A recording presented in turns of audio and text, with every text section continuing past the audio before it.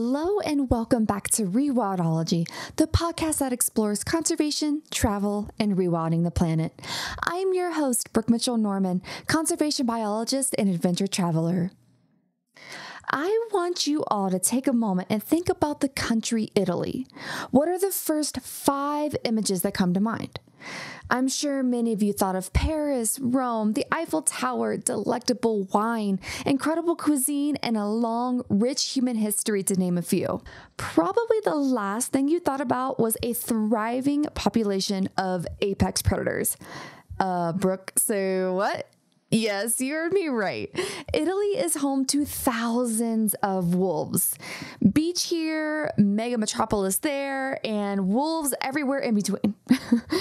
Italy isn't the only European country with a thriving wolf population, and as with every human predator story, living with wolves isn't without conflict.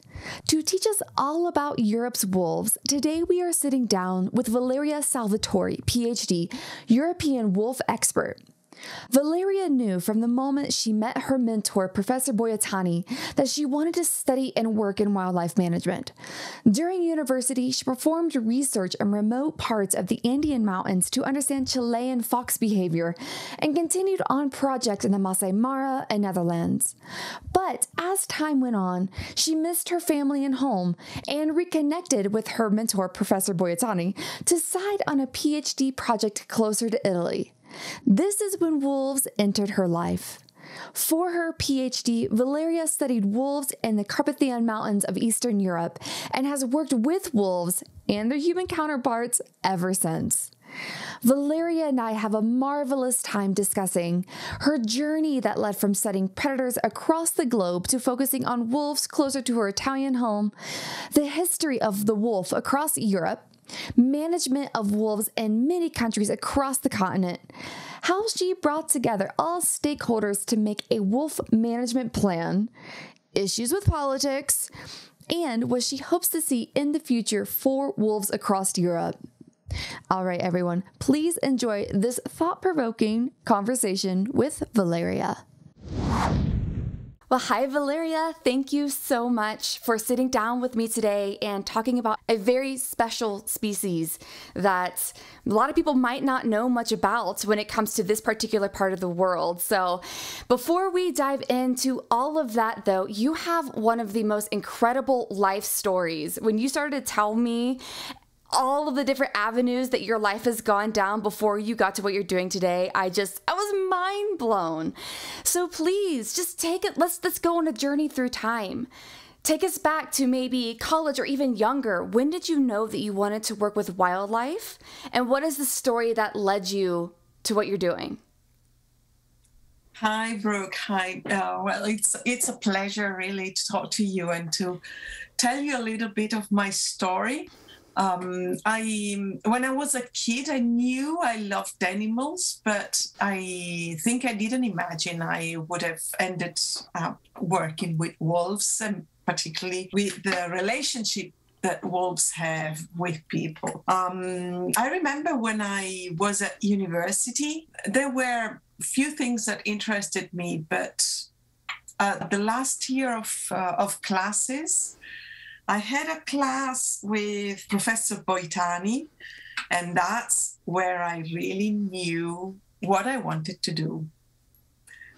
Professor Boiatani took us on a journey to United States, on a journey, on an imaginary journey through our studies and through our books to United States, and the approach that biologists in United States had on wildlife management. And that's when I thought that is really what I would like to do. So, yeah, I was in my early 20s, and I decided that I would have loved to work in wildlife management. So since then, immediately after the course, with a colleague of mine, we applied to be as volunteers in many different projects all around the world.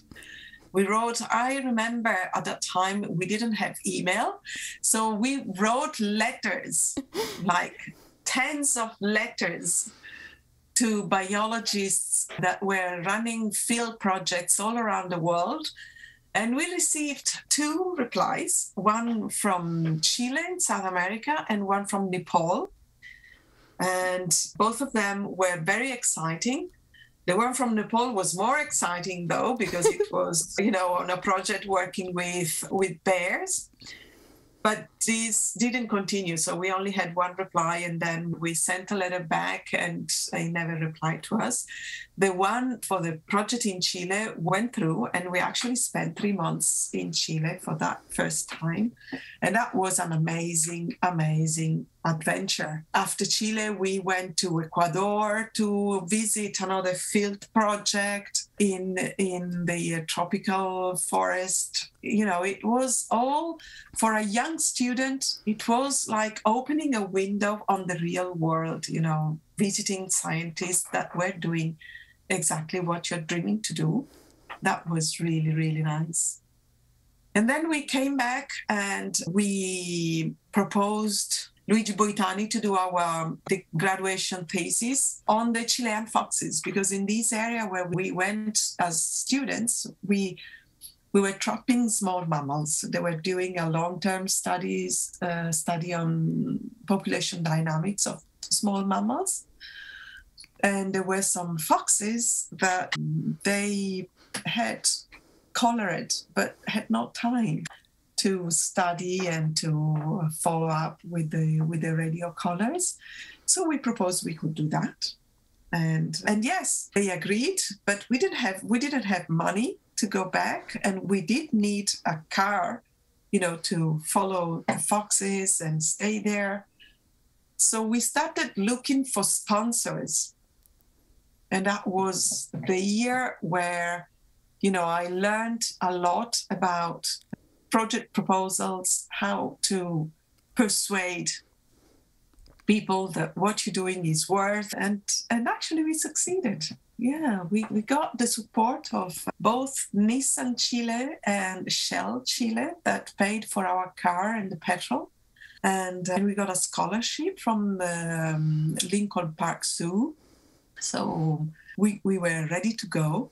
And we spent the most amazing year of my life, in a national park, completely remote. It was 400 kilometers north of Santiago de Chile. And we stayed in a small house with no electricity. And the only running water we had was, pumping water from a well with a pump. And I think it was not only extremely enriching from the point of view of the field work and the professional life that I was living, because we had to build the project on our own and, make turns, assign responsibilities and solve problems. But also from the life point of view, living in such a remote place, we shared a house with a group of local scientists who came for their field activities 1 week every month. And we helped them, we participated in their activities. And it was all incredibly enriching, really. Sharing not only professional issues, matters, but also our everyday life. It was really nice. And I came back. I remember when I came back after these 13 months, I live in Rome, and I thought, no, my God, this is not possible. Living in such a large city after 13 months of no pollution, no traffic, no nothing. Well, it was hard to get used again to living in an urban environment. And yeah, I really, really enjoyed that. So why did you leave? Yeah, so what's the story? That sounds like that was almost impossible to leave. Did you go back to Europe, officially? Or were you like, oh my gosh, book me another flight, let's get back out of here? It was certainly the place to be, but it was also very remote. I missed my family. I remember writing letters, and going out of the park once a month to just call family and friends. I had a boyfriend at the time.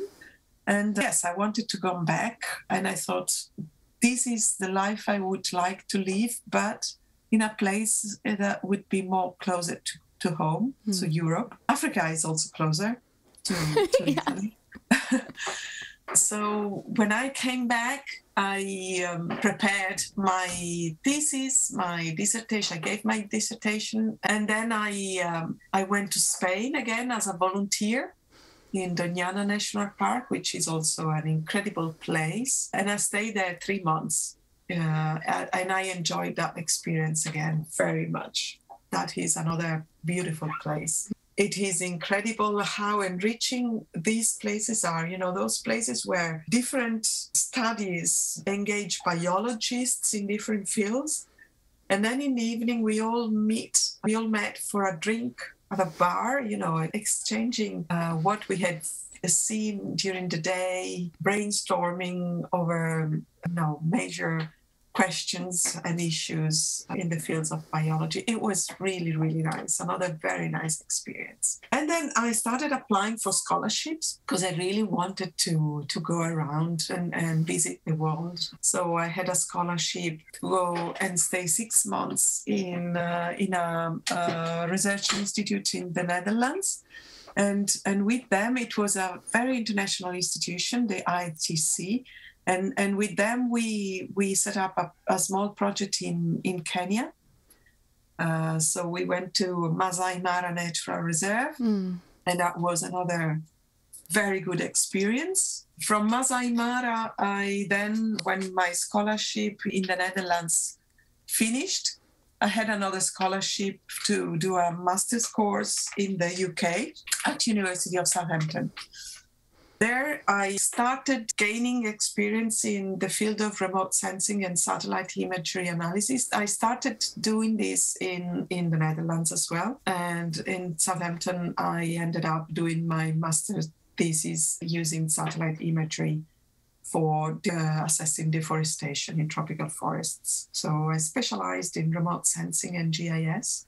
And when I got offered a scholarship for a PhD, I set up a project for evaluating suitable habitat for large carnivores in the Carpathian Mountains in Eastern Europe. And that was another amazing experience I had, traveling through Romania, Ukraine, Poland, and Slovakia, and meeting all the people that had any direct or indirect experience, hunters, livestock breeders, scientists that were studying bears, wolves, and lynx in those mountains that have an incredible story, cultural history, very diverse from country to country, but still very enriching.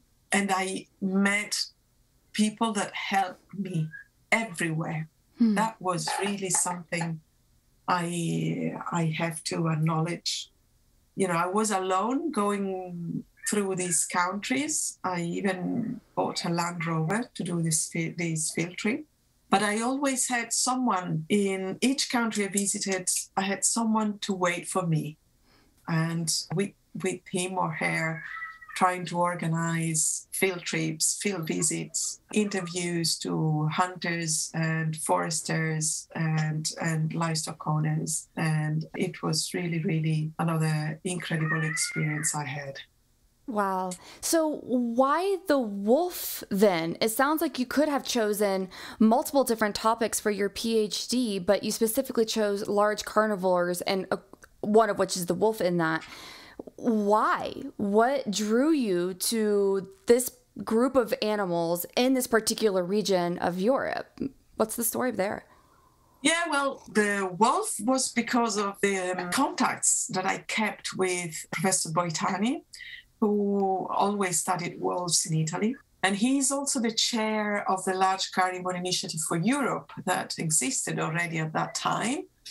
So, when I was offered the PhD scholarship, I contacted him and asked the possibility to do a project with him, possibly on large carnivores. And he suggested, to focus on the Carpathian Mountains that was very poorly known territory, and Romania was not part of the European Union yet. Slovakia and Poland either, I think, or were just joined. I can't remember. It was the late 90s.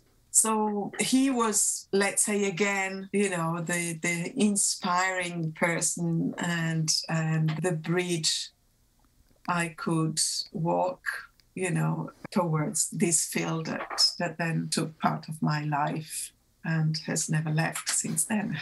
Yeah, they've definitely been a part of your story since.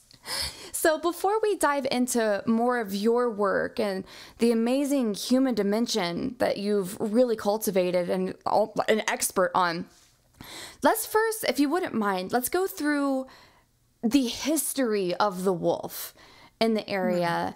So yeah, let's explore that a little bit. Could you just take us through maybe like a chronological order timeline of what the wolf has gone through up until today, and then we can start to dive into more of their management and the human element of this. But yeah, for context, what has the wolf gone through?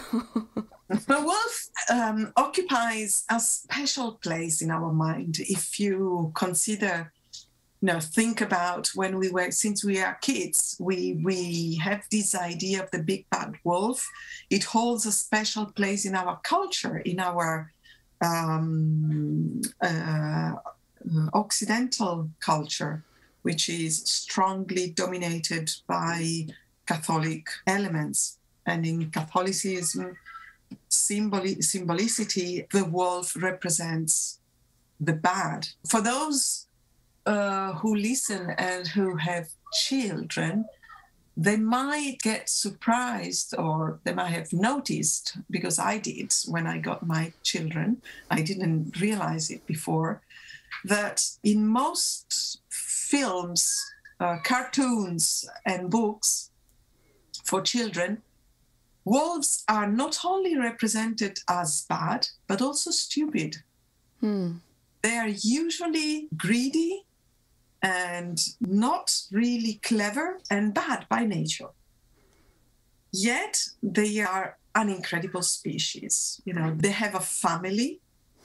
They have some incredible rules that somehow are similar to our family rules, whereby the only alpha couple reproduce, and they have a territory that the family defend.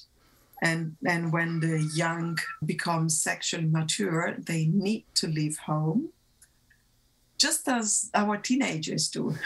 They start breaking the rules, and if they're not suited anymore to be at home, then they need to be let go.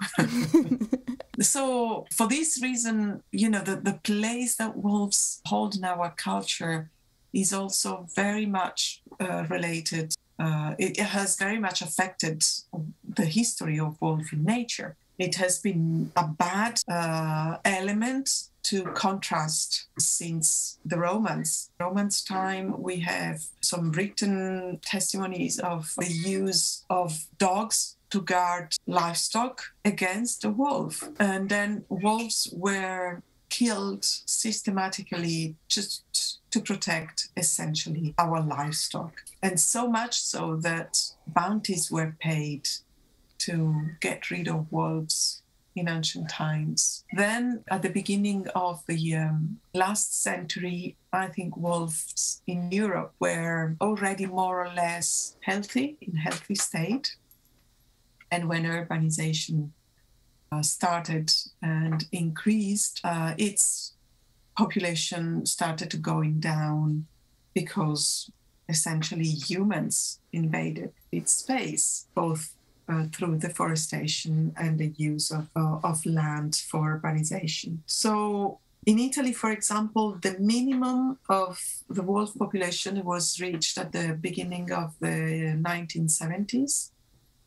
And in those years, the species was declared as protected species. And this happened in many other countries in Europe where wolves were decreased in their population and they were declared a protected species. Most countries, though, when entered the European Union, then had to implement the habitat directives, and that was in the early 90s. The habitat directives included the wolf in the Annex 4, so the list of protected species, animal species, and that was the beginning, I think, of the process that took back the wolf in most of the European landscapes that we see now. Wolves in Europe are now present in a lot of countries where they were absent for nearly 50 years. We see wolves in Belgium, in the Netherlands. They have come back in Germany for the last 12 years at a very rapid pace. They have recolonized most of the Italian territory. We have now wolves all throughout the peninsular Italy and still in the colonization process of the Alps. We have wolves in Switzerland, and we have wolves, from Portugal to essentially all across Eastern Europe. There are countries where wolves have never disappeared. Romania is one of them, Poland, Ukraine, and Russia. And in these countries, their populations are still, doing quite well. Poland, not so much, but it's still increasing, is recovering.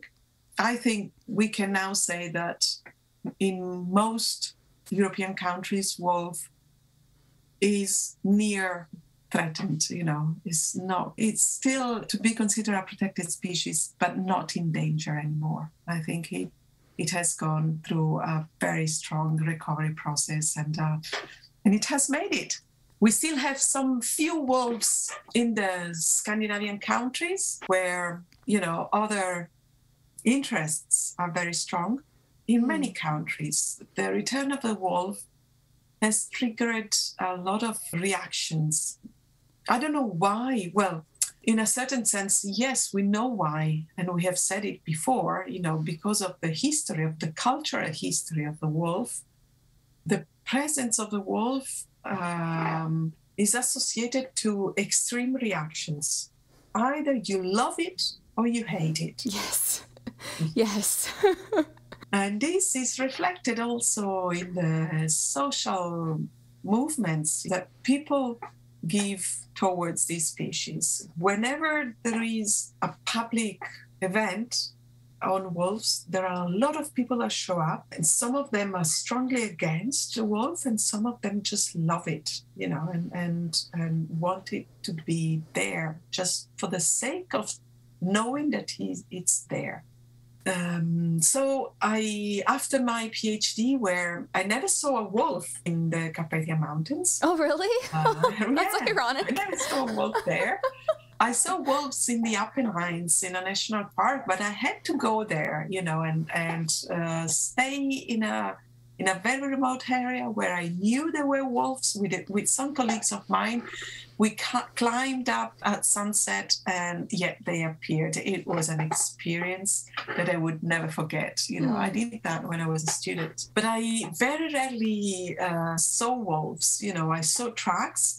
I saw scats, feces, when I go and do some monitoring activities.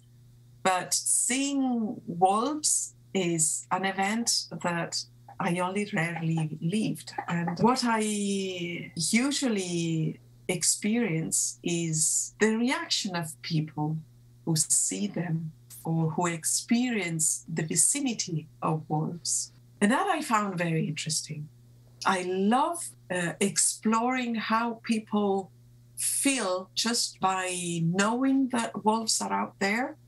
Some people now are used to have photo traps, camera traps, and they are thrilled, to see that wolves are around their houses or livestock owners that you teach how to use camera traps, and they go out and they set up their camera traps, and they know that yes, our wolves are out there. Or it's very, very interesting to talk to people and also facilitate the interactions between people that have these different reactions. This is what I'm doing now. Yes. Oh, I can't wait to get, most of our conversation is going to be on that human dimension and how you've entered your way into that in a way that just blows my mind. And before that, I think just for context for all of us listening, especially if anybody knows about Yellowstone wolves, those were reintroduced. I live in a state where wolves are going to be reintroduced. Now, when it comes to Europe, was it a natural expansion that the wolf did, and so there wasn't that like, oh, big governments coming in and reintroducing wolves, or was it that where there were actual reintroduction projects, or has it been mostly passive? Just for context, how are the wolves getting across Europe? Yeah, I think this is a clarification that needs to be made. The only ever reintroduction of wolves that was made in the world was the one you are referring to in Yellowstone. That is the only one reintroduction that has ever made. All the other expansions and return and comeback were processes that occurred naturally, just because of the capacity of the wolf to adapt to new scenarios, to grab new opportunities. We see wolves now crossing cities, crossing roads in the Netherlands. We see wolves walking in the beaches of Italy. That's crazy. We see wolves, trotting across vineyards in the hills of Tuscany. It's amazing. We really see them. We see them eating invasive species in the Po Valley. So it's really an incredible animal that can adapt to the opportunities that appear. And this has made him able to expand on its own. In Europe, there have been no reintroduction whatsoever. I'm so glad that you clarified that, because I think that also helps set up the politics behind this as well, is because anyone who knows anything about the Yellowstone wolves will know about the insane amount of conflict and the almost like Big Brother government representation that they have. It's almost a little bit about the wolves anymore when it comes to the United States. So for context, I would love to start getting to the human dimension now. So as we translate over to the areas you've worked in, maybe it might even make sense to go back to your PhD. And what were your views of the wolf and maybe the human dimension part of this? And how did that shift when you started to get into your work and talk to all the stakeholders? And on that, how did you even talk to them? Like, how did you get farmers and ranchers and like all these people to talk to you about this? So yeah, maybe just start taking us through the human journey of this and what you've learned. I have learned how to be as neutral, as more neutral as possible since I was a little kid, because of life history.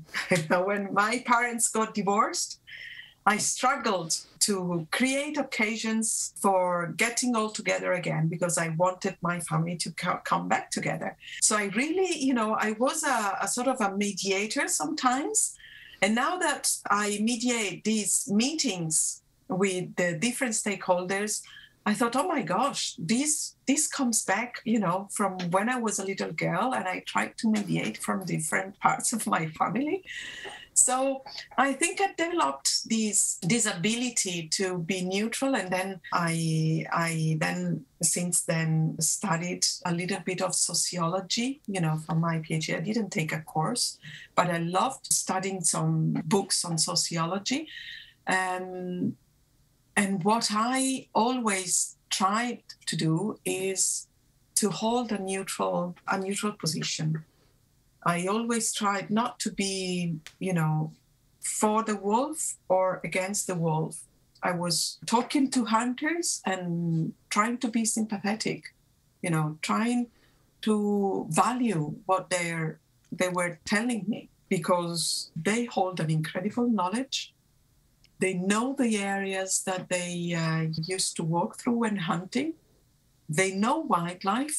And it was an amazing adventure to talk to them, to sit at 11 o'clock in the morning after driving, through the mountains and sit at someone's place who offered me some vodka or something like that. At 11 in the morning, that's awesome. Which you can't possibly refuse, right? And start talking about their experience, listening to that time when they saw a wolf, or when they were able to see the den of a bear or a lynx, or they saw some lynx pups. So every time that I was listening to one such experience was just amazing. It was just entering the life of someone who was sharing a very intimate part of an experience that he or she had lived. It was mostly talking with men, I have to say, but yes, it was really, the ability to immediately feel as if you were sharing the same environment. So the ability to feel empathy for the people. I mean, even when I entered the place of people that had bearskin hung on the wall, I never expressed my disagreement, because I was respecting the fact that they were welcoming me. I was asking information, and they were accepting to provide some part of their knowledge. And I think that was what I was valuing, the fact that they were sharing with me part of their life. So since from then, I always, of course, when I started my PhD, but also my graduation thesis, I loved animals. I was interested in protecting wildlife. And I thought that only, through limiting human activities, then wildlife could make a comeback. But I think some 30 years ago, it was even easier to imagine divide, between wildlife and human places or anthropized areas. Nowadays, in Europe at least, it's virtually impossible to imagine such divide. The wildlife and the human activities have interspersed so much. We are nearly one matrix. There is very little space that is devoted to wild nature, where human activities are banned. So the interactions between humans and wildlife is somehow needed and unavoidable. And this is, what really thrilled me sometimes, to see how people in some places are so used. I was listening to an interview a few weeks ago about a teacher that was struggling to get to her class because she had to travel through the mountains with high snow. And, they were interviewing the school children and the teacher. And one of the things that they mentioned, I said, yes, we have to face so many elements in order to reach homes, to reach schools. Sometimes we have to leave home some 2 or 3 hours before, because there is snow, but there are also deer on the street, there are bears, and there are wolves that cross the street. And you say, well, what is this? And that was, the Abruzzi National Park in the Central Apennine in Italy, where you have also Rome and Milan, which are big cities where you don't even imagine that this can happen. Yet there are people who are used to live with wildlife in their everyday life, and their lives are incredibly different from ours. Yeah. And so along your journey, from our last conversation, it sounded like you were actually able to make meetings of all these stakeholders to come together and talk about the wolf and a way to move forward. So how did you get those to happen? Like, who were the participants that showed up to these? I'm sure you invited as many different stakeholders as possible, but who actually came? And then how did it go? Was there a transition from the beginning to the end of these meetings? And yeah, I would explore those with you. Yeah, that was part of a project that I led in central Italy. We started thinking of a project for providing support to farmers, to livestock owners that had to protect their sheep against wolf attacks. So we engaged in a collaboration process with the agricultural unions and some farmers. And then I really get to know and to understand, the life of farmers and the life of livestock breeders who can't afford, taking one single day off their job because the animals are there and they need to eat every day and they need to be milked and they need to be looked after. They are, some of them are very amazing people. And their job is actually the one that grants us some high quality food that I at least don't want to give up. So during the project, we used to hold meetings with different groups, who were present in the area, with environmentalists or with hunters, or with livestock breeders, isolated meetings just to tell them what we were doing, and then call the hunters and say, would you help us doing some monitoring activities? And then to the environmentalists, would you help us doing some communication activities? And then the livestock breeders, would you, help us setting up some fences for your livestock and test how they're effective and so on. And we realized then that whenever we talked isolated with a single group, everything was okay for them. But yet in the newspapers, we read of strong disagreement, whenever a wolf attack happened to livestock, then there was this expression of anger and frustration that we thought there must be something going on here that we can't really catch. So we suggested the provincial administration that we gather all these groups together and make them talk, facilitate the dialogue, between them. And I remember the officer was really skeptical. She said, are you sure you want to do this? It might be really, resource consuming and you might get in the middle of a dispute. Do you want to do this? I said, well, we have to try. And we tried that and we succeeded. It was amazing how interesting the exchanges between people were, the ability of people to go beyond their preconception and the openness that they were able to show towards each other. We started that process with a project funded by the European Commission, and we went along for 3 years. And it is amazing how some people got friends. They made friends. An animal rights activist sitting next to a hunter and listening to each other, trying to understand that a livestock owner is not a slaughter. He or she loves their animal. They look after the animals, and they are so passionate about the work that they do, the quality of the cheese that they make, that is, such an enriching experience that you really then get attached to these people and you never want to let them go.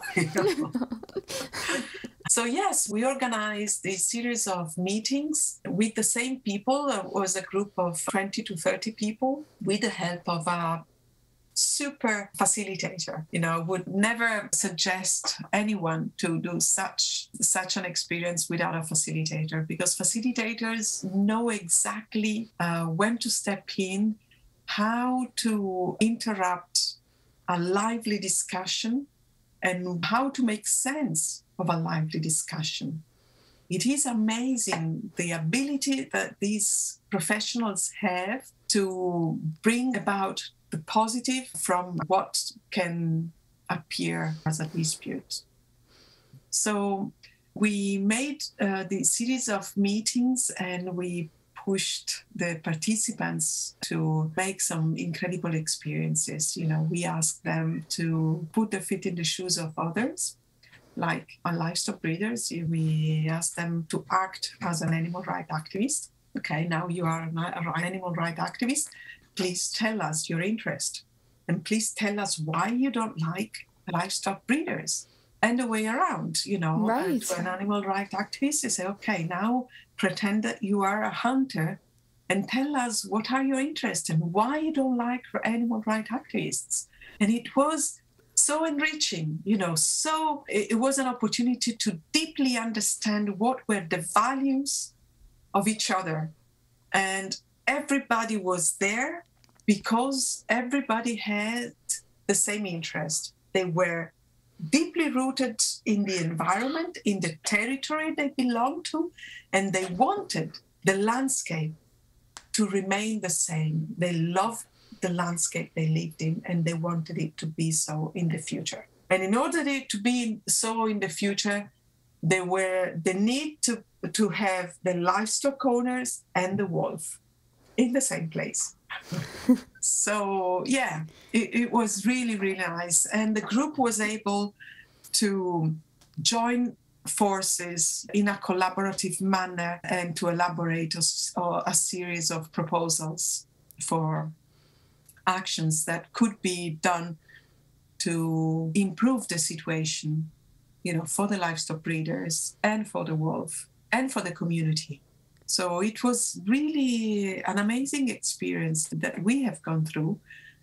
But unfortunately, the local government has not been able to take advantage of that. So, sometimes I think, I think we have opened a window over the future, and now we have to close it because reality is somehow different, because, the politicians don't really like to do what are the interests of the majority. They just like to do what are the interests of the ones that shout the louder. We are still working, and I think this is a process that is still going on. I think that the people that have gone through that experience will never forget it. Right. I will never forget it. And some of them tell me, I would never forget the experience and reaching process that I have gone through. I think that on a social and from a personal point of view, this experience has been extremely enriching for everybody. I'd say just going through that and listening to it, I would have died to have been a fly on the wall in those meetings, just to hear all the different stakeholders. And that is just something I talk about in almost every single episode of this podcast, how vital it is to listen to every voice when it comes to wildlife management. And just like you said, sometimes it's unfortunate when politicians and the government doesn't listen to these, it sounds like, really great solutions and proposals that were made from the people, the mass majority of people that actually interact with wolves in every single way, shape, and form, whether it's livestock breeders and everything else. So I think my next natural question then is, how are wolves managed then? And I'm assuming, actually, I don't know. Were these meetings and proposals in Italy? And so if we use Italy as a management example, how are wolves managed? And is it on like a conflict basis, or what exactly is going on from a political level when it comes to Italian wolves? The project that we did with these participatory processes was implemented in different places. in Spain, in Italy, in Romania. It is now ongoing in Sweden, in France, and in Germany. And wow. of course, in each place, because it's very heavily dependent on the people that come to these meetings, in every place we have to adapt and to do something different, and the outcomes are different. But I can tell you from Spain and Italy, we have some similarities. So wolves, both in Spain and in Italy, are protected. They are protected species, both at national and international level. We, as member of the European Union, we should have a management plan for each protected species. In Italy, we don't have a management plan for wolf. We are still debating a draft that has been prepared in 2015. Oh my God. Yes. 7 years later. Approved. Yes. In Spain, there are, because it's a federal state, we have different management plans for each autonomous regions. How it is managed? Italy, I think it's one of the few countries in Europe where the killing of wolf is still seen as something, a barrier to be overcome. Legal killing. I'm talking about legal killing of wolves. According to the European Commission Habitat Directives, protected species may not be killed, but derogations can be applied in certain circumstances, such as, when the animals causes a danger to human safety, or where the animals cause very high level of damage to properties. Now, this very high level of damage to properties is free for interpretation.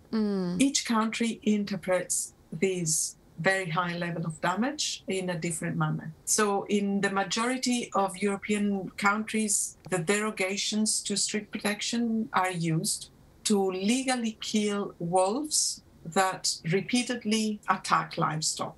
Now, as a biologist, I question myself, how can a government prove that this wolf that they have killed is the wolf that has caused a very high level of damage? And this is key of the application of the derogation. And this is essentially the reason why in Italy it has never been applied. In different countries, the interpretation is different.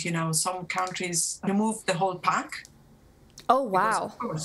Because of course you cannot remove the single animals. Or they have a strict monitoring system whereby they can identify the individual, or at least, the pack the individual belongs to. So they might kill a brother or a sister of that wolf. In Italy, this has never been done.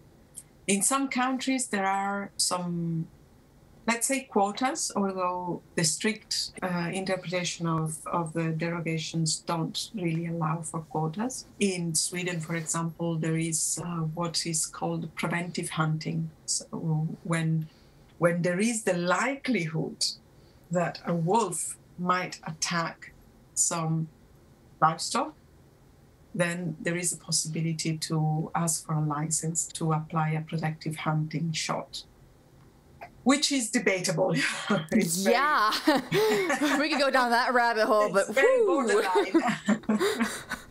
In Italy, it has never been applied.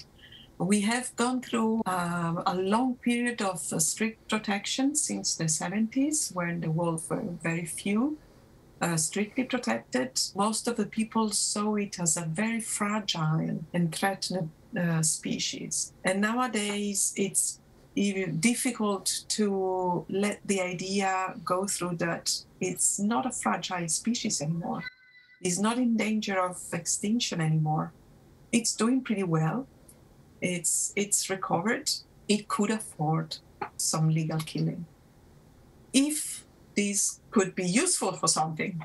And now this is the other question that we pose when we want to apply derogations. Is it useful to kill some wolves In 2015, when we drafted the latest version of the wolf management plan in Italy, we thought, okay, let's open for some killing, because otherwise the farmers get this perception that their animals, yes, can be killed by the wolf, but the wolf is untouchable. And this is not true. The wolf can sustain some killing, and that might give the sense of inequality a little bit, less power. So let's open for this. And that opened a huge debate that made the management plan not to be approved until now. So this is an example of how powerful the debate about wolf killing is in Italy. Strict protection by the law, livestock breeders that get animals killed should be compensated for losses. This is more or less the same in all European countries. Compensation is one of the tools for wolf management, and it is a tool that was adopted during the early 90s to share the economic loss that was suffered by a single livestock owners. Let's share it among the society. So the society, through their taxes, would compensate for this loss. And it was, I think, okay until the predation rate reaches a certain level.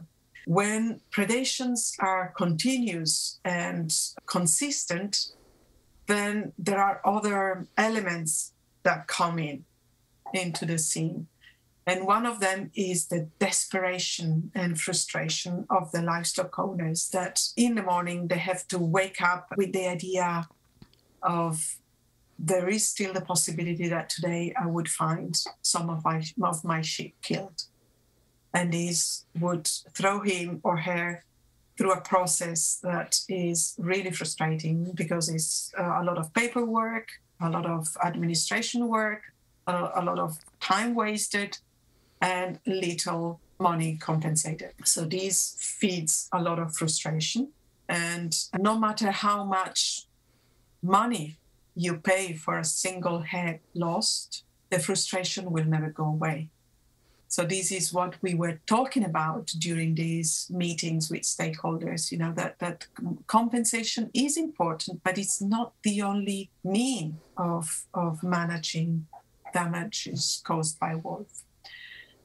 So in general, wolf is a protected species in most European countries. In general, most European countries use compensation for wolf depredations. Few European countries also subsidize damage prevention measures.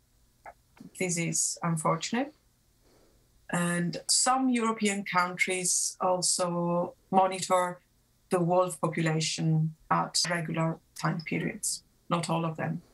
In some areas, like the Scandinavian countries, you have a perfect system of monitoring whereby each wolf has its own DNA, and they have the pedigree of each single wolf. Whoa. And they know where they go, they know where they come from, they know where the parents are, they know where the siblings are. It's an incredible system. There is a somehow participatory system whereby, through citizen science, people can report sightings of wolves, and the system works pretty well. Yet, in those countries, the wolf populations are very tiny. Mm-hmm. Less than 50 wolves in Norway, now 300 wolves in Sweden, and the parliament is pushing for halving the population, some 100 wolves in Finland.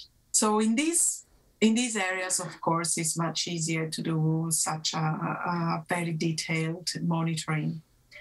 In Italy, where in our first ever national survey, we estimated the presence of, between 3,500 and 4,000 wolves. It's incredible.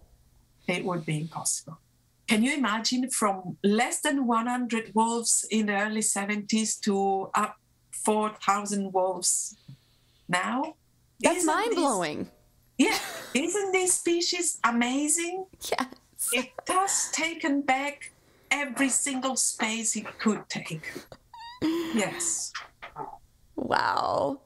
And there's just, this species, again, is just so amazing and just awe-inspiring in every single way that you can possibly imagine. One, being able to repopulate like that after being completely decimated, and then to hear in some European countries where the habitat is prime for wolves to come back, their numbers are going to be potentially halved.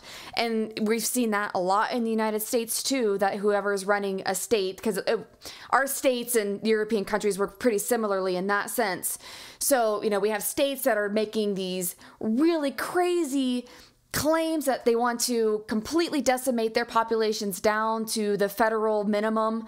And it sounds like some other countries are doing something similar. And then you have a country like Italy, where everybody across the world thinks of amazing wine and cheese and Rome and all of this stuff. And you have a thriving wolf population. And I hope everybody just lets that sink in for a second. Upwards of 4,000 wolves in Italy. Blows my absolute mind. It's amazing.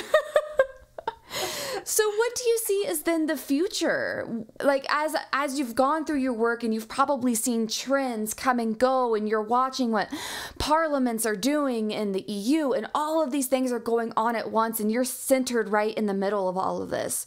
What do you think is going to happen in the future for Europe's wolves? Well, things, I think, have become more complicated than they were like 30 years ago, because we said it before, the social aspects of all these are very important. And we experienced the fact that despite the efforts that you invest in protecting a small population of wolves, there might suffice one or two people who don't like wolves that can just, throw away all the efforts done, because wolves are illegally killed in Italy. It must be said, either through the use of poison or through the use of illegal traps that most often are placed there for other species, not for wolves. But, a wolf that is caught by a snare that has been set up for wild boar might not be stopped, because it is so strong that it might take the snare off and goes around with a snare either around his neck or around his belly, and is deemed to die of an incredibly suffering death. So, wolves are shot as well during hunts for other species. And these are all reflections of some societal emotions that need to be taken into account. Okay, so this increases the complexity of the system. Why 30 years ago, we just stated, okay, wolf is a protected species, we need to protect it, stop. Okay, full stop.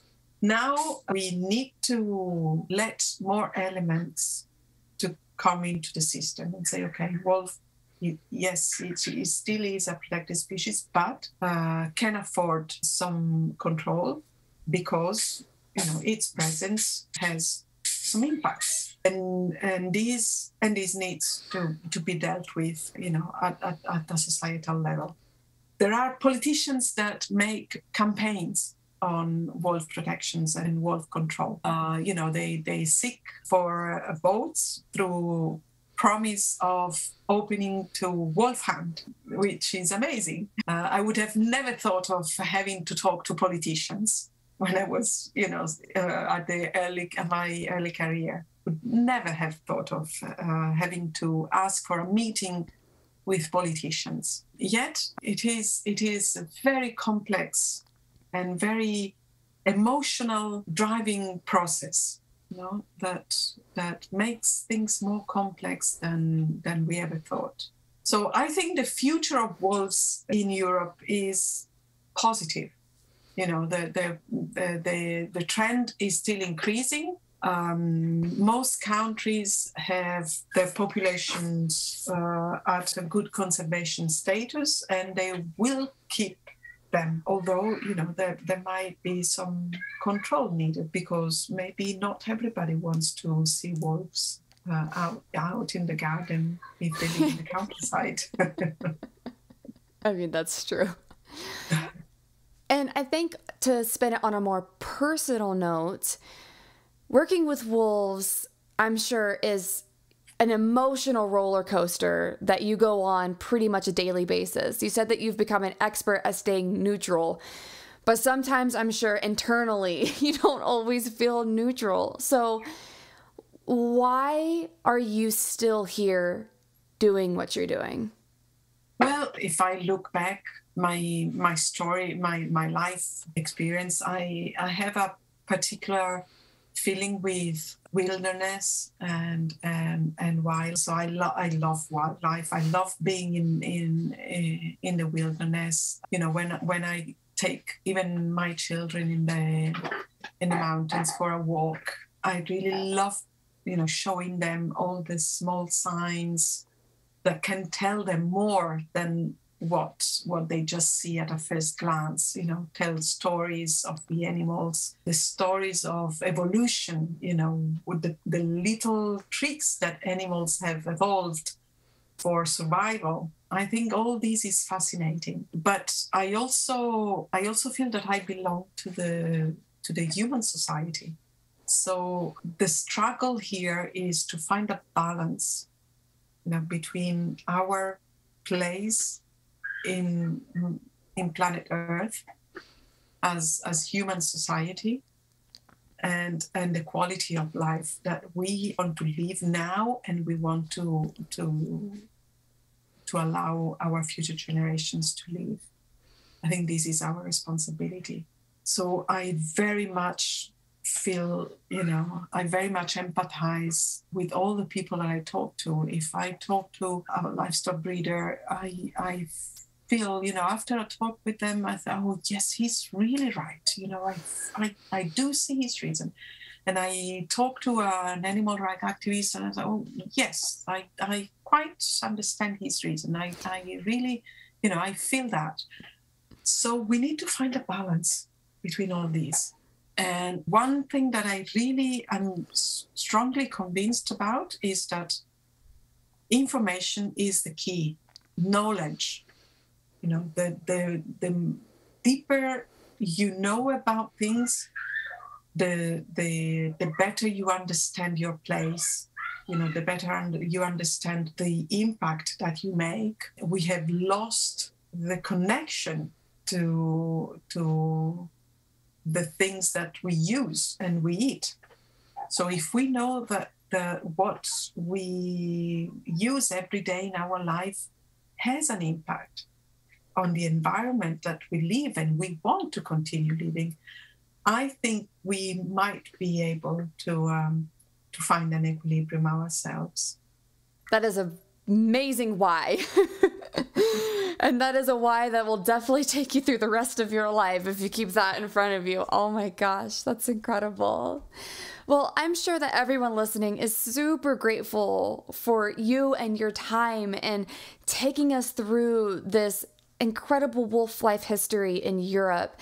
And if somebody wants to learn more and they might want to get a hold of you, or maybe there's good resources online, what would you say is the best place for someone to learn more about this and maybe about your work specifically? And then if anybody does possibly want to connect with you, what is the best way that someone could get their hands on more info?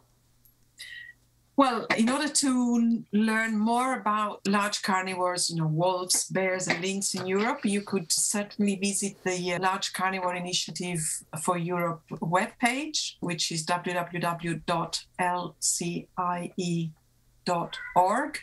There you can find a lot of information, management plans, population estimates and trends, management approaches, and so on. There is a good library with reports. So this is a very technical website for technical knowledge. The work we have done with the stakeholders is part of the regional stakeholder platforms, which has been promoted by the EU stakeholder platform. This is a more difficult URL, but you find it on the internet, is on the European Commission website. If you just look for EU stakeholder platform, you should be able to find it. And there is, all the information about the meetings that we have held, the work that we have done in the different countries, reports of meetings, and the proposals that were elaborated by the different groups. I can be reached through email, but you can see my profile on LinkedIn, on ResearchGate. I don't have a personal webpage, but I don't think I need one. Yeah.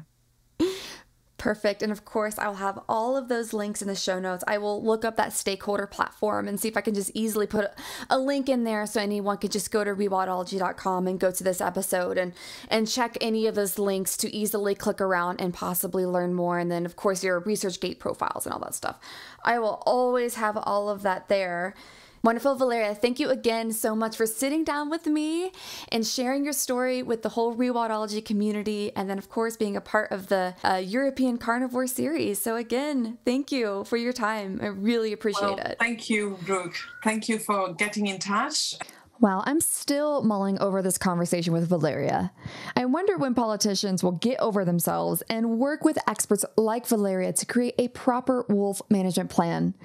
I also thought it was really interesting to hear Valeria, a wolf expert and enthusiast, express her support for the sustainable harvest of wolves in countries with thriving populations. Just like she said, the wolf isn't vulnerable anymore, especially in countries like Italy, which have almost 4,000 wolves. This showed me that Valeria truly understands both the wolf side of the conversation and the human dimension that comes along with it. I plan to keep in touch with Valeria and see if she has updates to share with you and me in the future. If you have a specific question you'd like to discuss about today's topic, head on over to the Rewildology YouTube channel and submit your question in the comments section of today's episode. Some of you have reached out and asked how you can support the show. Well, I'm happy to share that there are several ways to do so. Some zero-cost ways to support the show include subscribing to the podcast on your favorite streaming app, leaving a rating and review to boost the algorithm, which will present the podcast to more listeners, signing up for the weekly Rewildology newsletter at rewildology.com, subscribing to the YouTube channel, and following the show on your favorite social media app. If you'd like to financially support the show and help us keep these stories on the airwaves, consider making a monetary donation at rewildology.com or purchase a piece of swag to show off your Rewildology love. At least 10% of proceeds from this podcast will be donated to our conservation partners. I'd also like to extend a special thanks to Heather Valley, the show's audio and video producer, for making the show sound and look awesome, and Focusrite for powering the podcast sound. If you'd like to see the Focusrite gear we use to record the show, head on over to rewildology.com and check out Nature Podcasting under the Resources tab. Until next time, friends, together we will rewild the planet. Hey, thanks again for listening to this episode of Rewildology. If you like what you heard, hit that subscribe button to never miss a future episode. Do you have a cool environmental organization, travel story, or research that you'd like to share? Let me know at rewildology.com. Until next time, friends, together we will rewild the planet.